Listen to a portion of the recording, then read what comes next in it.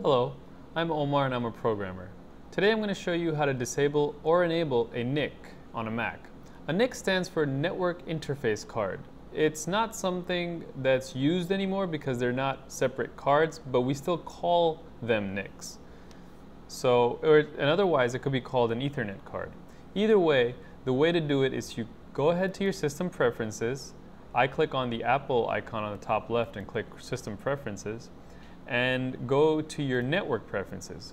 Once you're there, as you can see, I have a bunch of network cards. I'm going to go ahead and click Ethernet 1 just for convenience sake.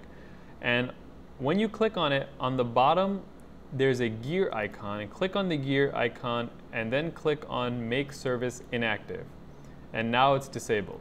If you want to enable it, click on the gear and Make Service Active. And that's all there is to it. I'm Omar, and I just showed you how to disable or enable a NIC on a Mac. Have a good day.